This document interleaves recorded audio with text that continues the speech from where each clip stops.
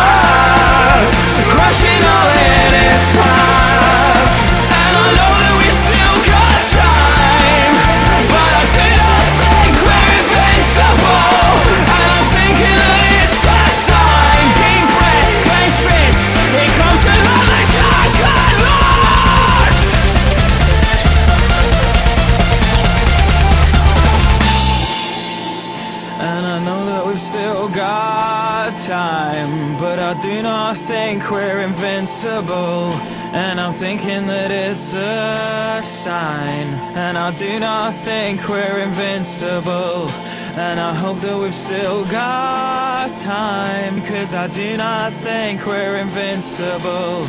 The idea of community will be something displayed at a museum.